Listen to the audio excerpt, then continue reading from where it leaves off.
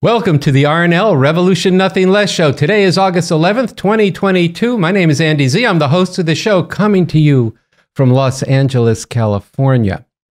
This is a show about nothing less than a real revolution to overthrow the system we live under.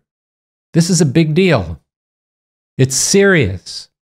It's something that is possible only in rare historic times, and when such times are present, everyone who deep in their hearts abhors all the brutal oppression and exploitation that torments people all over the world needs to learn everything they can about why this is so and what can be done about it, and then bend every effort to emancipate all of humanity. This is such a rare time that this is so is coiled together with the grave danger should this opportunity not be seized. We live in a moment of profound crisis, deepening divisions, with the looming possibility of civil war, and all this is tightly bound up with the need and the possibility for a liberating revolution that is urgently needed. And with these coils so tightly wound with the potential to spring loose, will people who see the danger and feel that humanity could be capable of far better be ready and know what is happening and why, and what to do to wrench the future onto another road? This relationship between the great danger and great possibility is captured in the title of the seminal work for this historic time by the revolutionary leader Bob Avakian, B.A. Something Terrible or Something Truly Emancipating, a work that is the map to the road of revolution leading to human emancipation. Towards the beginning of this work, B.A. writes, quote, "We live under a system, the system of capitalism imperialism. Capitalism is an economic and political system of exploitation and oppression, and imperialism refers to the worldwide nature of this system. It is this system which is the basic cause of the tremendous suffering that people all over the world are subjected to. And this system poses a growing threat to the very existence of humanity in the way that this system is rapidly destroying the global environment and in the danger of war between the nuclear-armed capitalist imperialist powers such as the US and China and/or Russia. All this is reality, and no one can escape this reality. Either we radically change it in a positive way, or everything will be changed in a very negative way," end quote. Changing things, again quoting, in a positive way means making revolution, a real revolution, to overthrow this system of capitalism, imperialism, and replace it with a radically different and emancipating system. For it is also a basic truth that in today's world, to fundamentally change society, you must seize power, overthrow the existing state power, and establish a new state power, end quote. This, an objective scientific understanding of the root of the problem we face, and why BA starts there, why an objective scientific understanding of reality matters, is a key theme and subject of today's RNL Revolution Nothing Less show. But before I get into why that is so, know that this work, Something Terrible or Something Truly Emancipating, goes on to make a penetrating analysis of the current political reality of the deep divisions, including at the very top of the government, where the fascist Republican Party of Trump no longer believes in or upholds the norms that have held this country, yes, with all of its crimes against humanity, together since the time of the Civil War. The divide in the United States intensifies at a rapid clip. Just this past week, the Biden Justice Department had the FBI launch an unprecedented raid on Trump's Mar-A-Lago estate, 18 months after Trump unleashed a vicious mob on the U.S. Capitol. In response to the raid, the fascist hardcore has amped up their rhetoric for a new civil war. Ben, you say it's the worst you've seen since January 6th, since before the riot. What kind of posts are you finding online? Just raw violence. That's what we're saying. People calling for a civil war. people explicitly calling for assassinations. Something terrible or something truly emancipating goes on to develop a profound roadmap for how to seize on this moment, an actual strategic approach to organize and to train the forces who today seem far from thinking about an actual revolution in this country, but who could be in the swirl of the coming storms if there is a force to struggle with, prepare for, and organize them for revolution now. But all of that will be the subject for future shows. A moment ago, I paused to stop on the foundational first points from this work that describes the system and the moment we are living in, stating, all this is reality, and no one can escape this reality. Either we radically change it in a positive way, or everything will be changed in a very negative way, end quote. All this is reality that no one can escape. You can either know it, to go to work on it, or be played on, or become a victim of it. In the Handbook for Revolution, Basics from the Talks and Writings of Bob Avakian, Chapter 4 is titled Understanding the World. The first quotation in this chapter is this, quote, oppressed people who are unable or unwilling to confront reality as it actually is are condemned to remain enslaved and oppressed, end quote. And later in this chapter is this, quote, the truth will not set us free in and of itself, but we will not get free without the truth. We could spend the next 3 shows or maybe the next 3 months discussing the profundity and implications of this. Here I will just say that a key reason that we here on the RNL show and the RevComs overall make such a big deal out of the work that Bob Avakian has done is because the breakthrough he has made in charting the course for revolution leading to the emancipation of humanity lies in this. BA has put the already scientific foundation of the science of communism that was first developed by Karl Marx on a qualitatively more consistent and thoroughly scientific foundation, which means that there is a way to know the world as it actually is, and on that basis, how to change it. We will get into this in different parts of the RNL Revolution Nothing Less show today, a focus of which will be the struggle for the right to abortion, which has just been taken from women by the theocratic fascist Supreme Court, and is a nodal point, a concentration point of the struggle between the two futures. One, life-stealing, fascist, and brutally oppressive, and the other, the liberating future possible through a real revolution. Bob Avakian, over decades, identified that this would be a pivotal question, the position of women in society that could not be resolved within the normal framework of this system. And over the last 9 months, BA has led the RevComs, and particularly Sansara Taylor, to unite very broadly and with firm principle to organize the organization, rise up for abortion rights, and mobilize masses of people to do all they can to try to stop this by taking to the streets in nonviolent, sustained mass protests. This they did, uniting with people of very diverse political views and involving tens of thousands of people, especially young people, in standing up for this and really for much more, for not accommodating to this attack. And in the case of Sansara, the RevComs, and of BA for standing for advocating for, and for bringing to the people the revolutionary solution to all of this and to all the dangers that confront the people of the world today.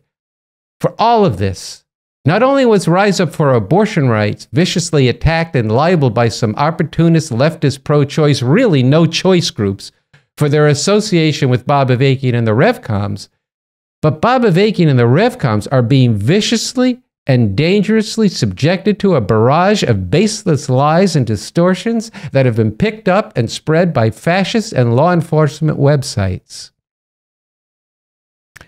The last several episodes of the RNL show have taken on these attacks, and later in today's show, Sansara Taylor will be interviewing the longtime feminist and pioneer of women's healthcare, Carol Downer, about these attacks.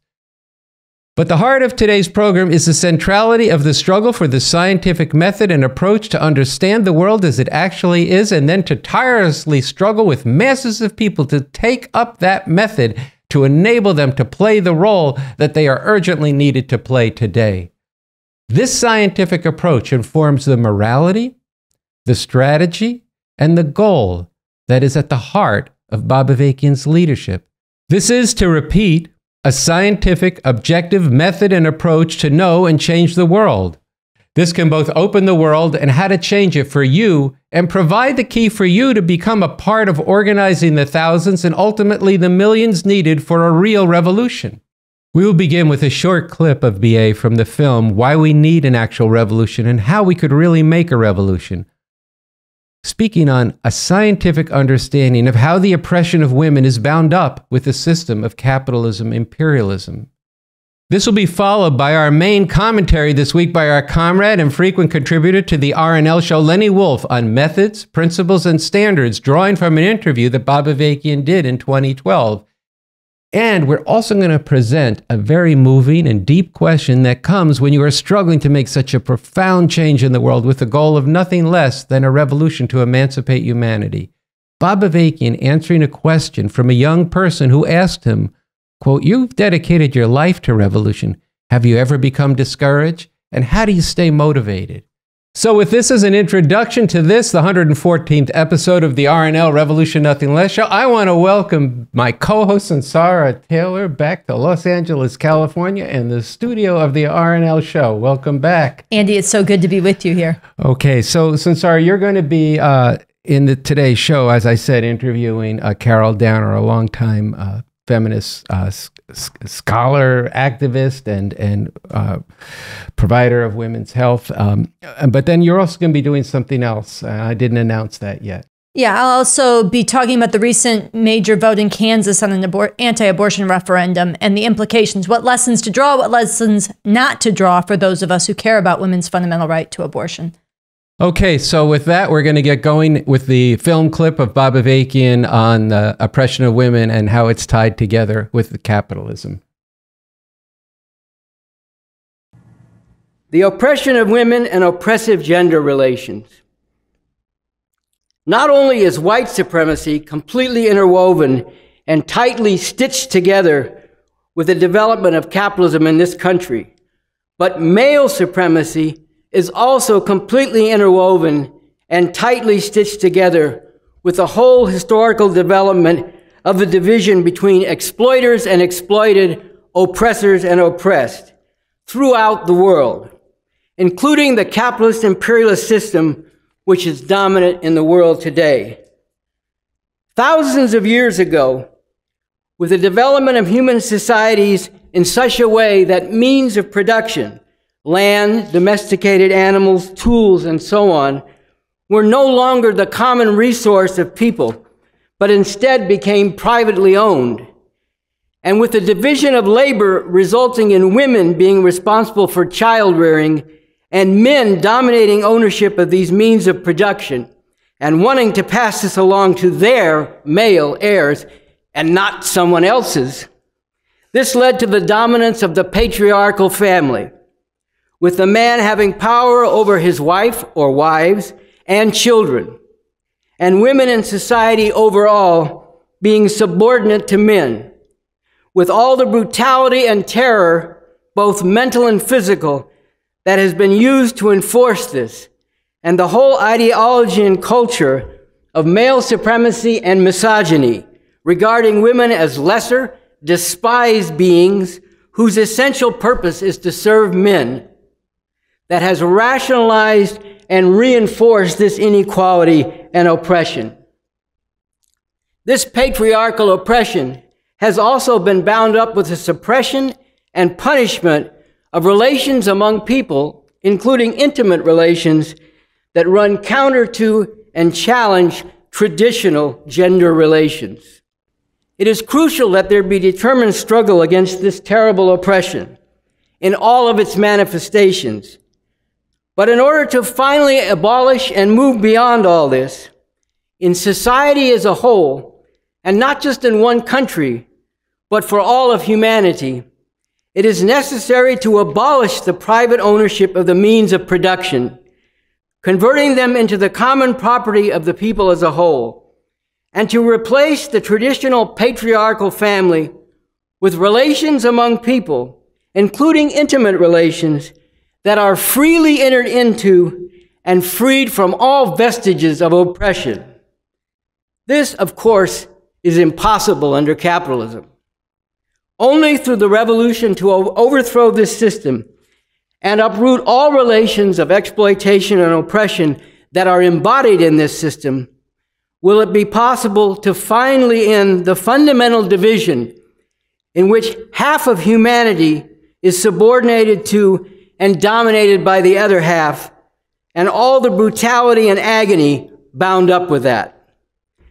This is why, in the new socialist society that will be brought into being with the overthrow of capitalism, the goal, as set forth in the Constitution for the new socialist republic in North America, must be to overcome all tradition's chains embodied in traditional gender roles and divisions, and all the oppressive relations bound up with this in every sphere of society, and to enable women, as fully as men, to take part in and contribute to every aspect of the struggle to transform society and the world, in order to uproot and abolish all relations of oppression and exploitation and emancipate humanity as a whole. Over the past 8 months, Rise Up for Abortion Rights waged sustained, militant, in-the-street struggle, putting their bodies on the line, first to prevent and then to protest the Supreme Court's outlawing of abortion. The Revcoms, especially Sunsara Taylor, played a significant role in that struggle. This ruling was illegitimate. It must not be accepted, and people in this country need to stand up now, fill these streets, and demand that the U.S. government at the federal level restore nationwide legal abortion. And Bob Avakian wrote a number of critical articles during that period that provided important insight and valuable leadership. Unfortunately, too many groups and individuals that should have known better stood aside from that struggle. But then, the day after the decision, a number of groups launched attacks on Rise Up, as well as the Revcoms, Sunsara Taylor and Bob Avakian. The sharpest edge of the attack, which was then picked up and amplified by a number of news platforms across the political spectrum, was that the Revcoms and BA were supposedly running a cult, and that Rise Up was supposedly being used in a pyramid scheme. These lies have been refuted by Rise Up and the Revcoms and on this show. But ask yourself, why are they attacking by trying to stigmatize BA, using the scare word cult instead of honestly taking on his arguments? I mean, think about it. If you found out that someone said they actually had a way out of this mess. Let's get down to basics. We need a revolution. Anything else in a final analysis is bullshit. That they had backed it up with real-world research and scientific analysis that was both tight and very wide-ranging and expansive. Wouldn't you want to find out about it? If it turned out he had something powerful to say, wouldn't you want to tell everybody about it? And if people were walking around in a world of hurt and saw no way out of it, except to scratch and claw against each other, or maybe at best, fight for some minor improvements here and there that wouldn't even begin to correctly identify, let alone deal with the problem, wouldn't you want to shake them awake and say, hey, stop that stuff. There's a leader here with a way out. And if somebody thought that way out was wrong or false, wouldn't you think they'd try to make a reasoned argument against it? That's because if you're somebody who's working on the problem of how we get out of this for real, or if you're somebody who's working with all your heart to fight the power and make things better, but you're not sure about revolution, you're not sure what the heart of the problem is, and you want to raise questions and differences, then wouldn't you want to hear that content debated? Wouldn't you want to get out of slanders and gossip and anonymous sources and get into the substance of things? Wouldn't you want to hear this debated in a way in which both sides brought their best arguments so you and others could figure out what was actually true? This week we ran an interview on RevCom with Bob Avakian from a few years back, a great piece from a larger piece called What Humanity Needs, Revolution in the New Communism. And part of this interview, the part that we've excerpted, goes into how we should have those debates over the way forward, what it means to approach that with a scientific method and with largeness of mind and generosity of spirit, to quote B.A. And how do you do that in a way that is up here about what is true and what is not true, what is going to get people free and what is not, and not down there with all kinds of accusations that just degrade and demoralize everyone and get you further away from the truth?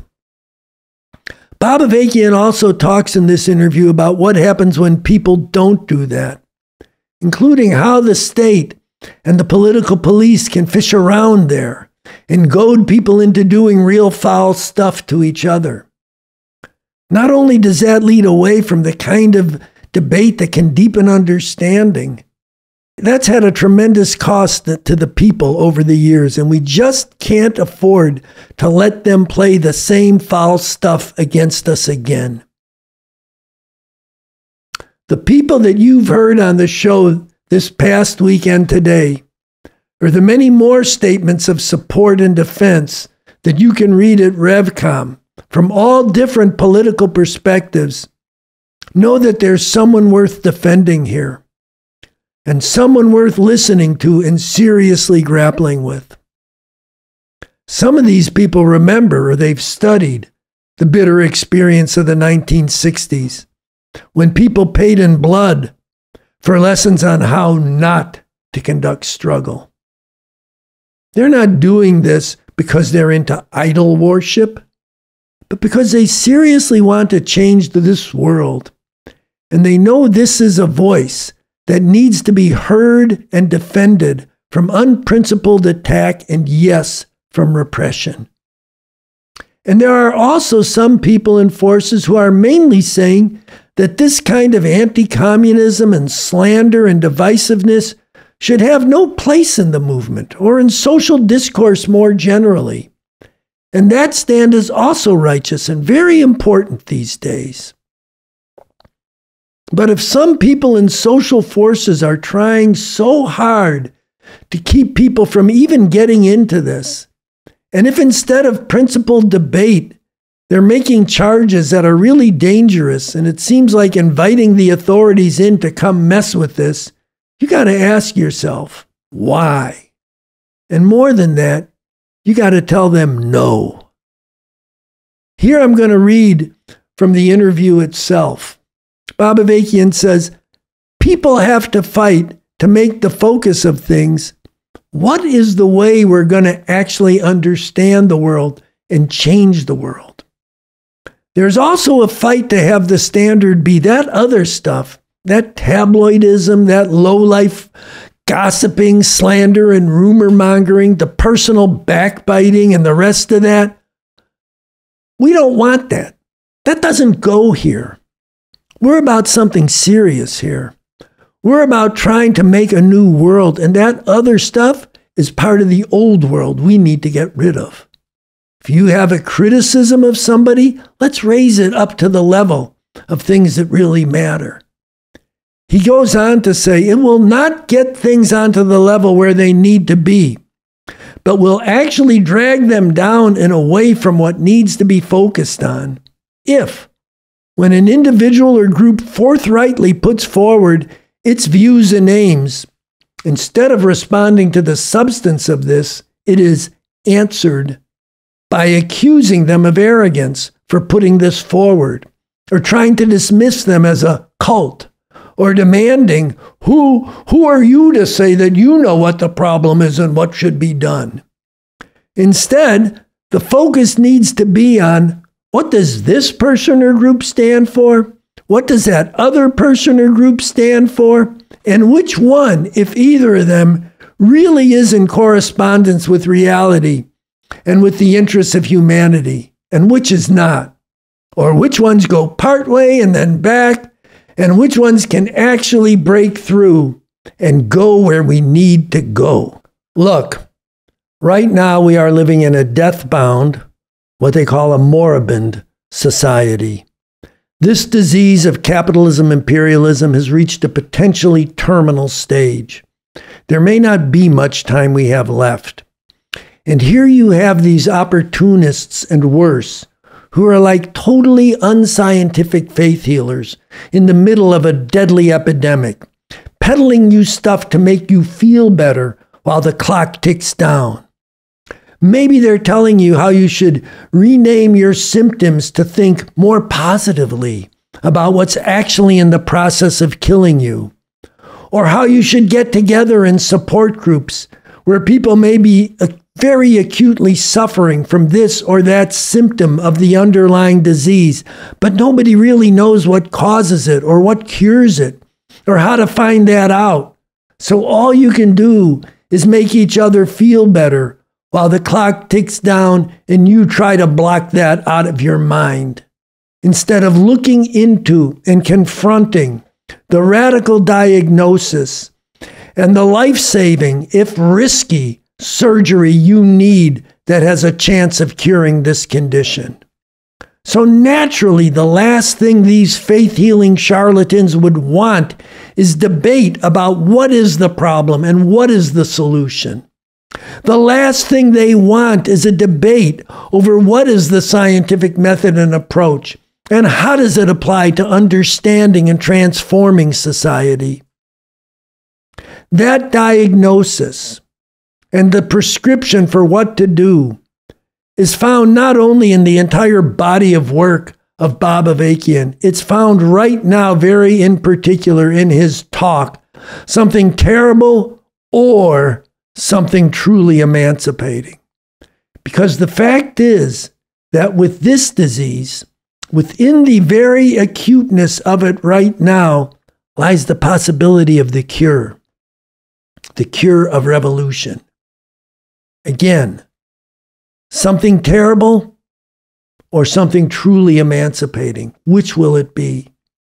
This fight over leadership and the need to defend that leadership. This fight over principle and the need to uphold principle. This fight over standards and the need to insist on these standards. These are all parts of a larger fight. The fight to not only make revolution in this time, but to get beyond this society with the horrific and needless conditions it subjects people to, and the putrid values it gives rise to, and yes, the way it suppresses and works against people knowing the truth. So I'll end this with how BA ends this section of the interview. Quote, "We are going to struggle in the culture at large to tell people, let's get out of that cesspool and let's get up here into the realm of the future of humanity. And over that, yes, let's have lots of very sharp but principled struggle about the substance of what humanity's up against and the substance of what we need to do about it."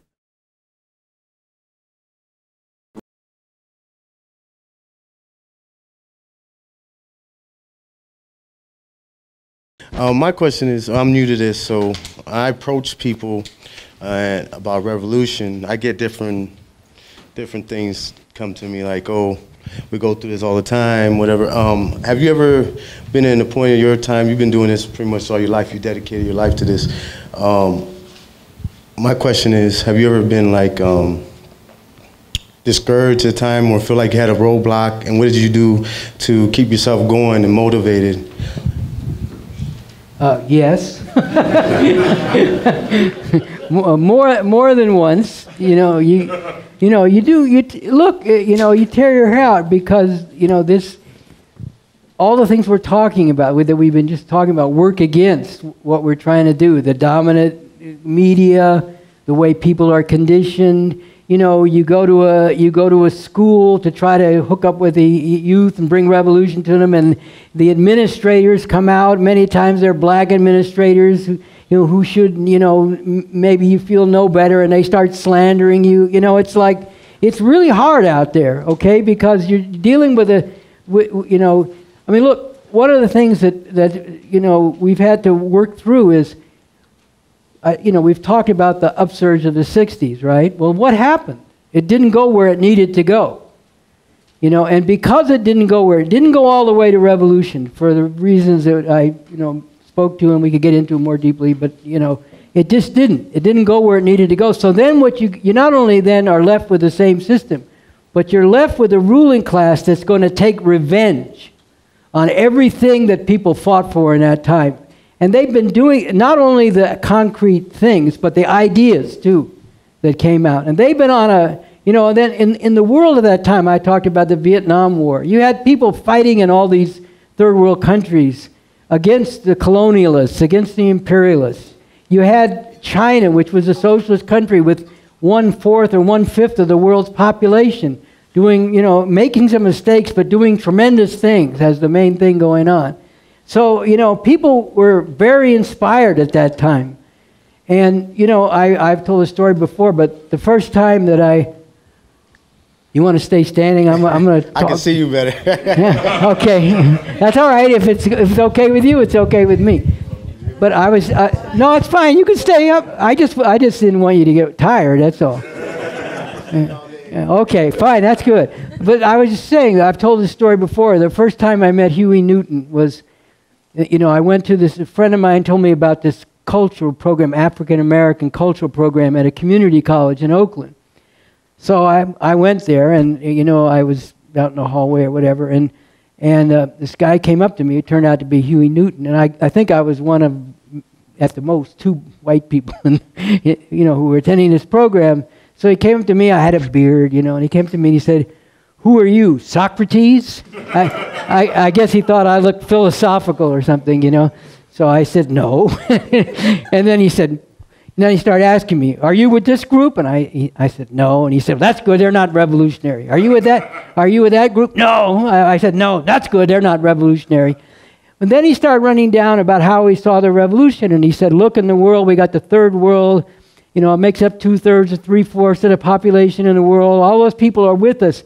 If you just look inside of America," this is also, you know, came from Malcolm X somewhat. "If you just look at inside America, we might be a minority. But if you look at the whole world, most of the world is with us. So that's why we can make a revolution here." Now, you know, looking back on it, look, Huey Newton had a very positive influence on me, turning me toward revolution. But looking back on it, that was pretty naive.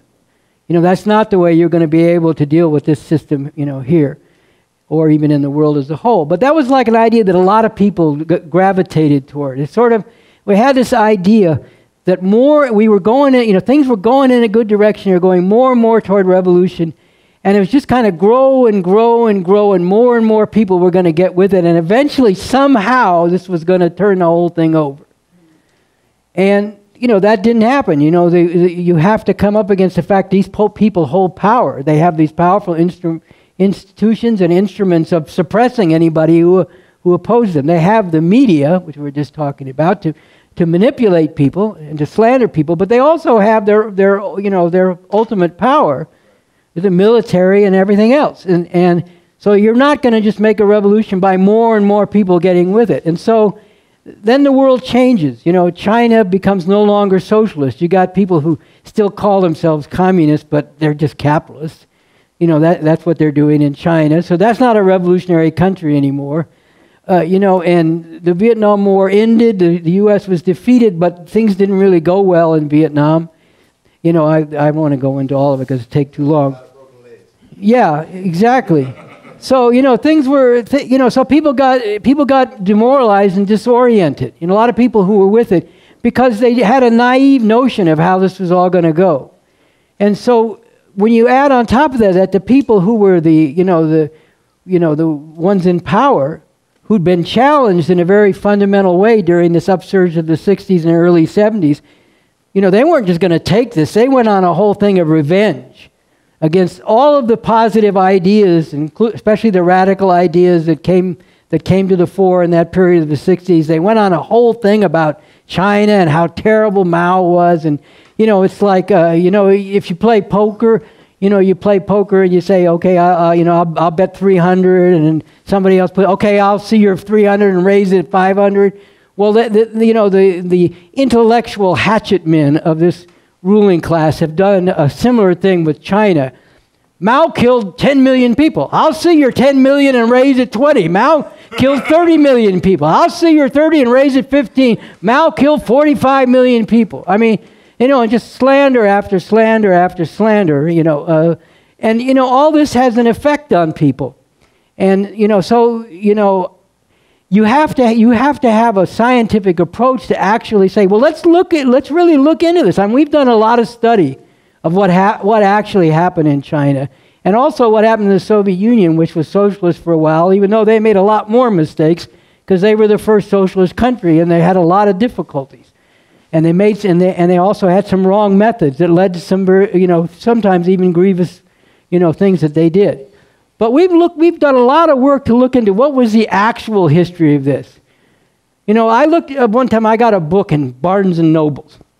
And I looked at it, I'm starting to read, and here it goes again. Mao killed 30 million people. So I said, okay, where's the footnote? I went to the footnote, and there's no primary source. It's just like a reference to another book. I went to the other book that it referenced, and there's just a reference to another book.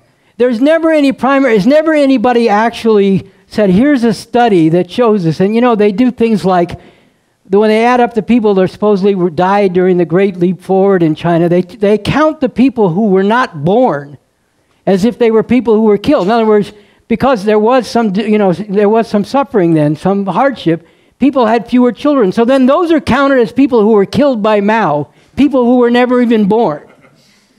No, this is the kind of stuff they do. They take revenge on this because for obvious reasons. Because this was a pole, a magnet of attraction for people all over the world. So this has worn on the revolutionaries, including in this country, including in our own party, and I found that discouraging.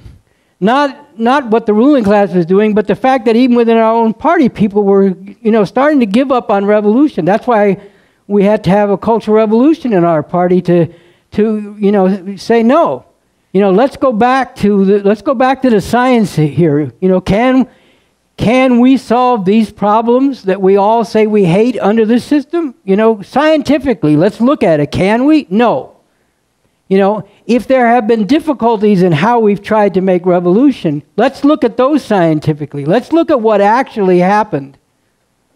And then figure out, what lessons need to be drawn from that. That's the whole point of this new communism, is sifting through that experience as well as looking at broader human experience in different fields, and science and art and different things, and trying to, working to get a deeper understanding on the basis of scientifically going back to basics and saying, well, were we wrong? Can you really reform the system and make it okay for people?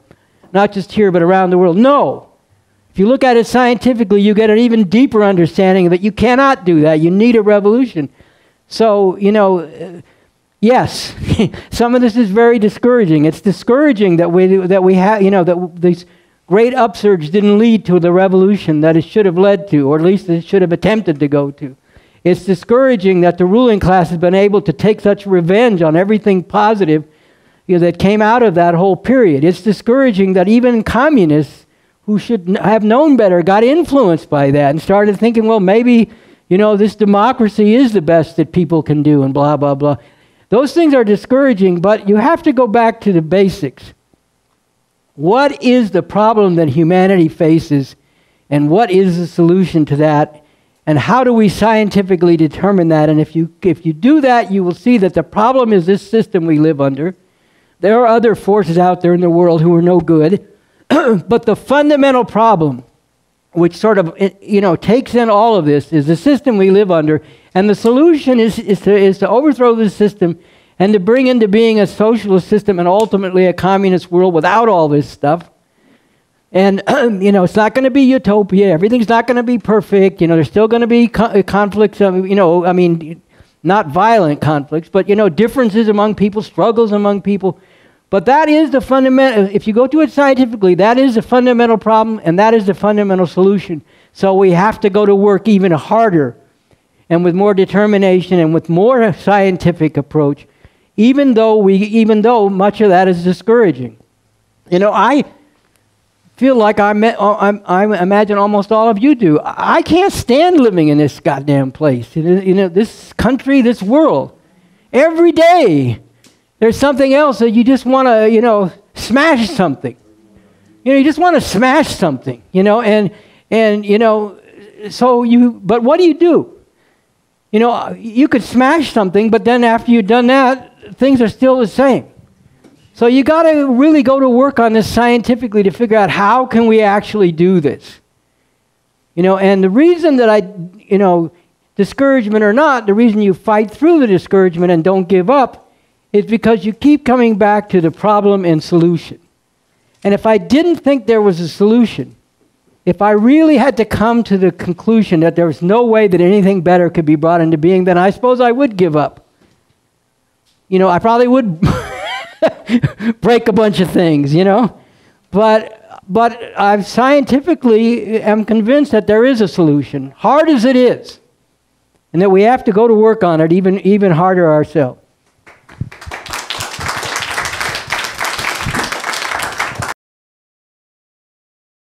Earlier, Lenny Wolff talked about the vicious, unprincipled, libelous attacks on Rise Up for Abortion Rights, on the RevComs, on myself, and on the revolutionary leader Bob Avakian. And at revcom.us, we have the official responses from Rise Up for Abortion Rights and from the RevComs to these attacks, as well as a whole breadth of statements from people from different perspectives taking on these attacks. And we encourage you to go to revcom.us to read these responses, to spread them, and to send in your own and solicit more. Last week, we began featuring some of these in video form, and this week we want to bring two more to you. The first is going to be read by a member of the RNL, Revolution Nothing Less crew. It's from D. Ocean, a mental health provider. Then we are going to share with you a video statement from Gloria Pinex, who is the mother of Darius Pinex, who was murdered by Chicago police, who is sending her message as well. And that'll be followed by an interview that I did with Carol Downer, a longtime feminist healthcare provider and activist, who has a statement at revcom.us in response to these attacks, and we're going to talk about it in my interview. And all that will be followed by our final segment today, which I go into the recent showdown in Kansas around abortion rights and the larger lessons to draw from that. So let's continue.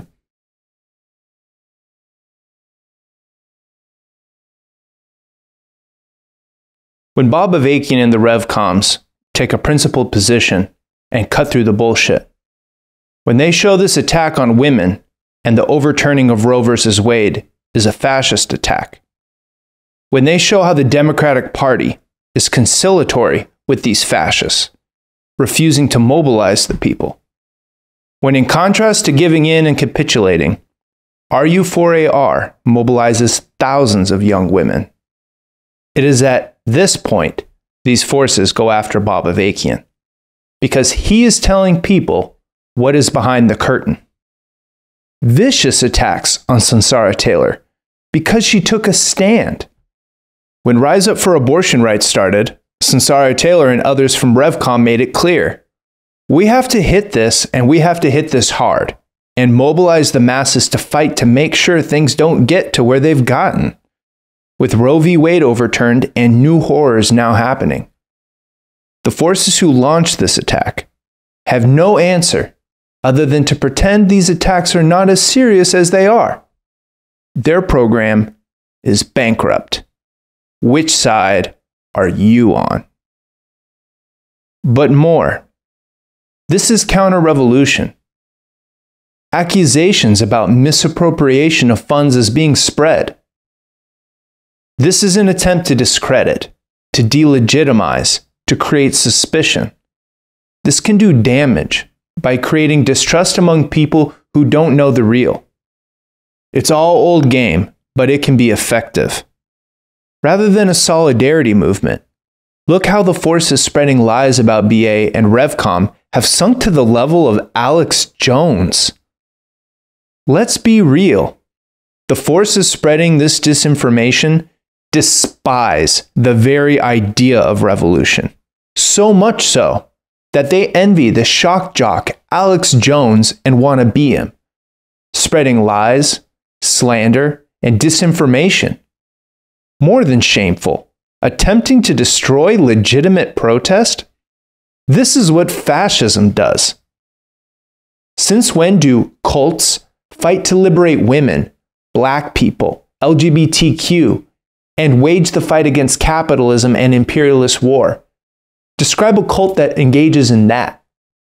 And because people out there can be lazy and won't backcheck, this bullshit cult charge can get over among some. Just blurt out cult.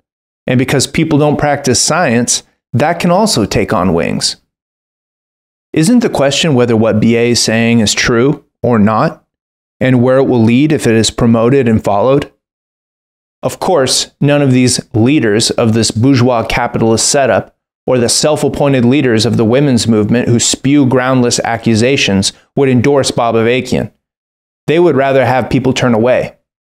Now their mouthpieces, even so-called progressive journalists, work to cut people off from Bob Avakian before his ideas spread, before Bob Avakian's new ideas have a chance to catch on.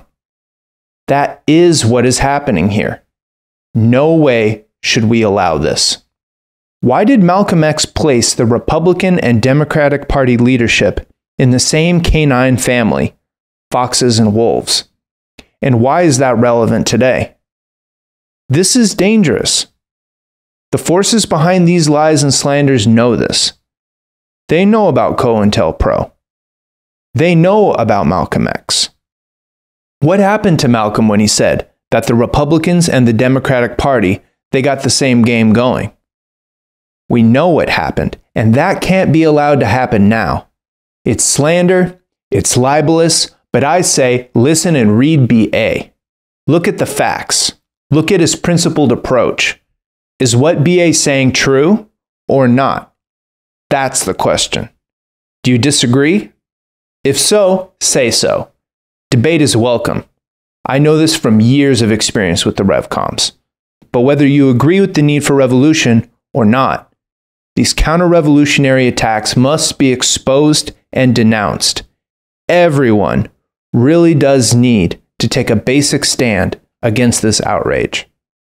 D. Ocean, healthcare practitioner.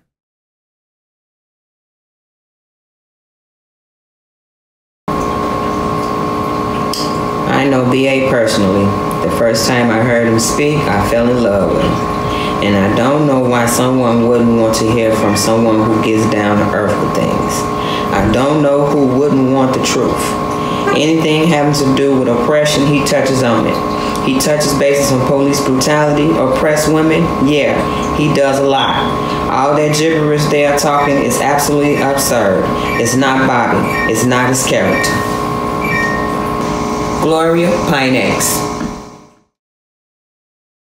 Our next guest has been an anti-racist activist since 1965. She has been a pro-abortion feminist since 1969, and she was a founding member of the collective that established the Feminist Women's Health Centers across California. She was for many years the executive director, and she still is on the board. I'm very happy to bring as a guest on the RNL, the Revolution Nothing Less show, Carol Downer. Welcome. Thank you. I'm really happy to be here, Sanzara. Wonderful. I also count you as a friend and a longtime collaborator in the fight for women's right to abortion, as well as other things. And that brings us to what we want to get into. There's obviously so much that we could talk about your work over many years. But today, the occasion of this interview is you wrote a very powerful piece responding to the recent spate of unprincipled, scurrilous, libelous attacks on Rise Up for Abortion Rights, on the Revcoms, on myself, and on Bob Avakian, the revolutionary leader. And you brought to bear your really decades of experience working with the Revolutionary Communist Party and the Revcoms from your own perspective. I wanted to start by asking you why you felt compelled to go into print and to take on these attacks. Well, first and foremost, they were so blatantly based on absolutely not an iota of fact. I mean, it's just baseless and so full of, hostility and vengefulness. It almost made you wonder what was their real motive, especially in this time of when we're trying to respond to the overturning of Roe v. Wade. I mean, after all, there are, we're this country swinging to the right so fast that it makes you dizzy. And, we know that communists are always first, to attack. Or to be attacked. So naive as to not think that if they did have a problem, to solve it in a way that would not, expose not just you, but all communist organizations in our country that are working for social reform to, who knows, now that everybody can carry hidden guns and, the way has been paved for them. So, it's just the most reckless thing that I had run across, and that I felt it had to be responded to. Well, I think it was very important that you did. And right up front, you say that these 23 organizations that attacked Rise Up for Abortion Rights, that claimed that it was a pyramid scheme for the RevComs, funneling money towards the RevCom leadership, and attacked Bob Avakian as a cult leader and this kind of thing. It did need to be rebutted, and you're right, it is profoundly dangerous. In the opening of your rebuttal, you say, I want to speak to this as somebody who's worked closely with the RevComs in different capacities over the years. I wonder if you could share some of your experiences and what you draw from that and how you bring that to bear in refuting these allegations. Gladly. Because, the health centers, in addition to establishing and running abortion clinics around the country, we also, like the RCP, we are engaged in a number of issues. We don't just work on the issue of abortion. We also work on, allied reproductive health things, but we also fight against police abuse, and we fight against, racism and, forced sterilization and all kinds of issues that come up that affect, all of us. And that's where I have always had our group's always had a lot in common with the RCP, because, we found ourselves working with you many, many times, and you've come to our political educations every year. I remember with the, the Break the Chains contingent of, feminists in RCP that came, that Becky Chalker and I went to Iran with the RCP in 1979, and this was when the revolution had just happened, and the RCP hosted our trip to demand the hostages back. And so I got to see the international facets of the RCP too, and I was very amazed and very impressed by the international organization. And of course, over the years, it's been Refuse and Resist, and now, of course, you have, and Stop Patriarchy, and also now with, this current pro-abortion organization. And for some reason, that seems to seem shady to people. I don't know why, because for one thing, it's extremely transparent, and it's very effective. And sometimes it's protesting. Like in the instant case here, you folks, in Rise Up, have done a lot of very, very dramatic posting, which they seem to somehow envy you, because the fact that you've actually managed to get tremendous response. I know here at the LA Times, you're featured, the photographs, Abortion Now, and Without Apology, is just stock footage now on the LA Times. You know, whenever they cover an abortion issue, it's not only you, but something from one of your demonstrations. So, you know, this, they somehow want to twist that into something nefarious. And they want to make the fact that you have a leader, somebody who you, as a group, look to provide inspiration and guidance and so forth. I mean, what about that is nefarious? That, and I certainly have never found people in the party or in any of the you know, committee groups that you form any kind of mindless, you know, followership. I mean, people are very open to discuss matters. I'm a very contentious person myself, and I love to get into discussions, and I like to be challenged. I don't mind having to prove where I'm drawing my thinking from.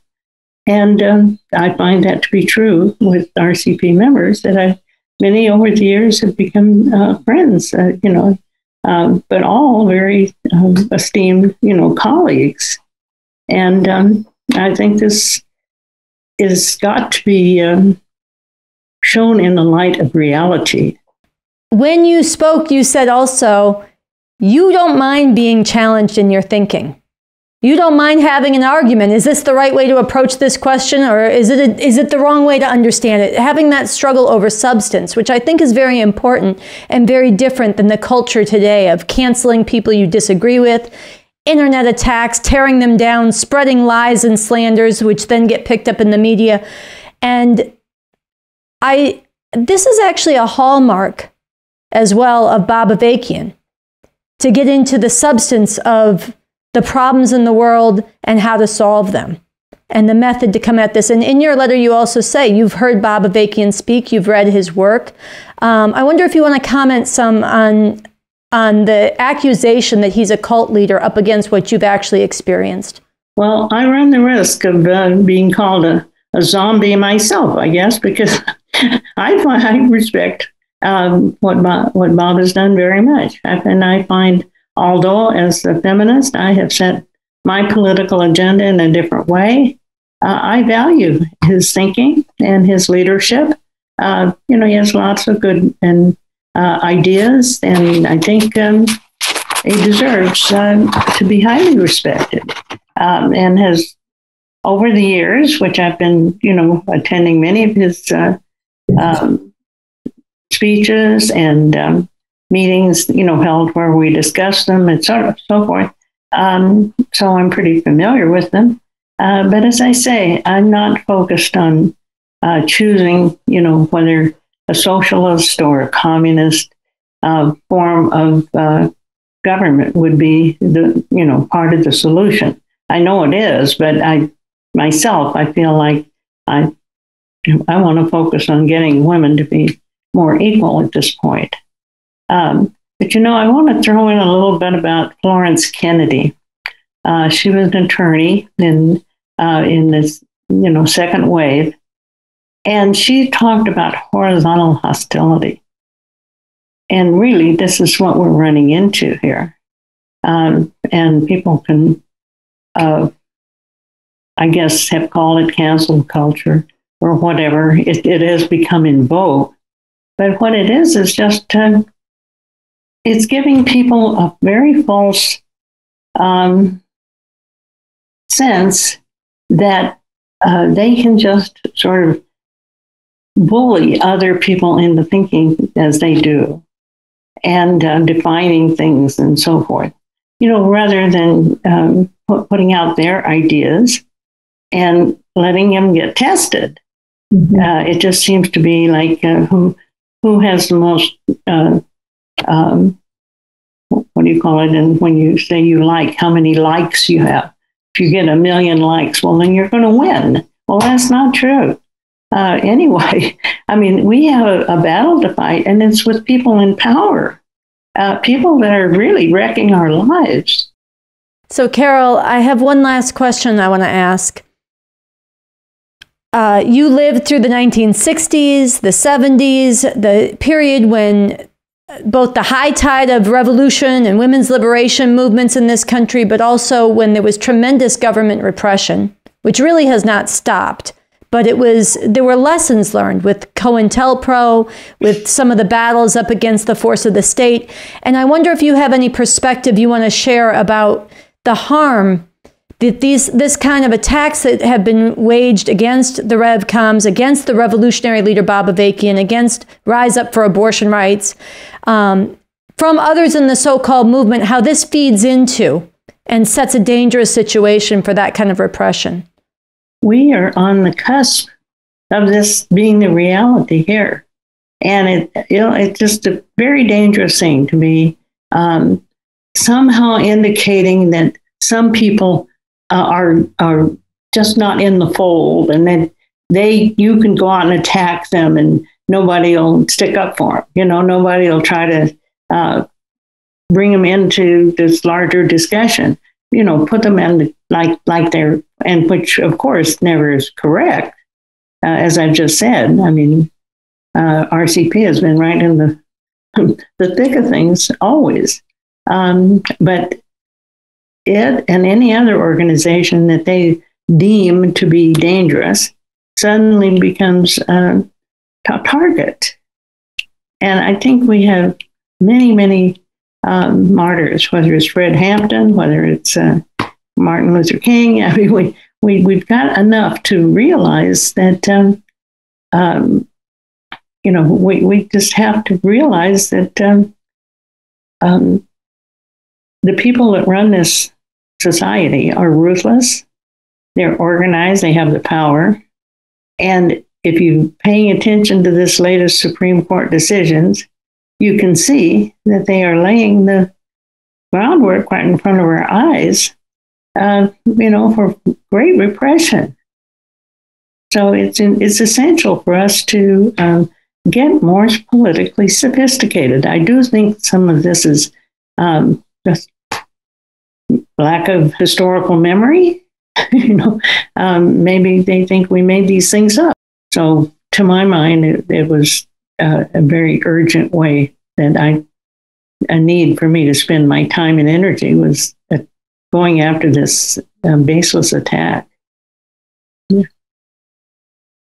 Well, Carol, I really want to thank you for taking the time, spending the time responding to the attacks, setting a standard. It's incredibly important, and for taking the time to join us here on the Revolution Nothing Less show. Okay, you're perfectly welcome. Enjoyed it. On Tuesday, August 2nd, voters in Kansas overwhelmingly rejected a proposed amendment to the state constitution that would have opened the pathway for extreme anti-abortion bans. This is good because, at least for now, women across Kansas and some in the surrounding states where abortion has recently been banned will be able to access abortion in Kansas. But it is crucial to draw the right lessons from this experience and not the wrong lessons. So here are 4 important points. First, there is a tremendous reservoir of potential fury, commitment, and determination among millions and millions of women and others throughout society to fight for abortion rights and for women's liberation. The energy and passion with which a great many women and others campaigned against this Kansas amendment provides a window into the depth of fury and energy and commitment that could be and needs to urgently be unleashed in a massive struggle in the streets to win back the legal right to abortion nationwide. And this includes many not only in the progressive pockets and urban areas of this red state and others. There are also deep contradictions, even within the solid core of fascist supporters, especially among the women whose lives have depended on access to abortion and birth control. This reveals the potential for serious repolarization on this question, if it is fought for decisively. And this leads me to the second big lesson. In order to call forward the fight that is needed, we have to sharpen up the truth that the fight over abortion is about whether women will be enslaved or emancipated. Forcing women to have children against their will is a form of enslavement, Women need abortion on demand and without apology, and this needs to be fought for boldly. But this is the exact opposite of what the major voices of the Democratic Party and the so-called movement that is slavishly tied to them has been doing, including in this recent vote in Kansas. The publication The Economist summed up the approach taken by the pro-choice establishment in this way, quote, "The pro-choice campaign triumphed through smart strategy. Instead of slogans explicitly about abortion, it emphasized personal liberty and privacy. The front of the main leaflet distributed by Kansans for Constitutional Freedom, the cannily named group opposing the amendment, simply read, 'It's up to us to keep Kansans free.' Television ads urged viewers to say no to more government control." Say no to more government control. The pro-choice side prevailed in part by running ads framing this as a rights issue, borrowing language from opponents of COVID lockdowns. It's a strict government mandate. This is not the smart strategy. This is a losing strategy. It accepts and reinforces the terms set by the fascists. It accelerates their assault and disorients and demobilizes those who support abortion rights. And the Democrats and way too much of the so-called pro-choice movement have been taking this kind of approach for decades, demobilizing people away from the streets, channeling them instead into one election after another on defensive terms, when what is urgently needed is calling forth the fury of women and all who care about justice to stand up against this fascist assault and change the terms throughout society in favor of justice and liberation. Meanwhile, through this whole time, the fascists have never gone off the offense, screaming that abortion is murder and setting doctors up to be assassinated. Killing babies in America. That's the subject of this evening's Talking Points memo. For $5,000, Tiller, the baby killer as some call him, will perform a late-term abortion for just about any reason. This man, Dr. George Tiller, known as Tiller, the baby killer, is performing late-term abortions without defining the specific medical reasons why. Central County 911. Hey, somebody just came in and shot him in our church. Somebody shot someone? Yes, Dr. Tiller. Dr. George Tiller was just shot. They've captured key levers of the state and built up a movement that refuses to be bound by the laws as we have known them. An abortion facility was hit by a bomb blast. Bomb blasts at 3 abortion clinics. 28 abortion clinics and information centers have been bombed or set afire. The gunman shot 4 people before escaping here. You cannot be a Christian and vote Democrat in this nation. They are God-denying demons that butcher babies and hate this nation. Third, the fight over abortion is not momentary or superficial. It is not just about who will come out ahead in one or another election cycle. This fight is deeply rooted in the oppression of women and the patriarchal family. And these are deeply rooted in the system of capitalism imperialism that we live under in this country. In the last several generations, owing both to major economic changes in the US and around the world, as well as to the tremendous struggle that women have waged for their liberation, women have entered into public life and into work in ways that would have been unimaginable before. And there have been huge changes in the institution of the family. And none of this would have been possible without access to abortion and to birth control. Yet, as Bob Avakian wrote in his 2021 New Year's statement, quote, "The elimination of male supremacy is impossible within the confines of this system. This is true because male supremacy has been deeply woven into the fabric of this society, and because this system is based on capitalist commodity relations and exploitation. Things are produced to be exchanged or sold through a process in which masses of people work for a wage or salary to create profit that is accumulated by capitalists who employ them and control their work. A system in which the patriarchal family unit remains an essential economic and social component and requirement, even as it is being put under increasing strains. And the fascist section of the ruling class has, over a number of decades now, waged a relentless attack on constitutional rights and mobilize their social base of religious fundamentalist fanatics to forcefully and often violently assert traditional patriarchal oppression, with the assault on the right to abortion and even birth control a major focus of this attempt to essentially enslave women. End quote. Putting an end to the oppression of women and fully defeating this Christian fascist assault on abortion will take a revolution, overthrowing this system in which this oppression is rooted. So finally, point 4, a radical resolution is coming.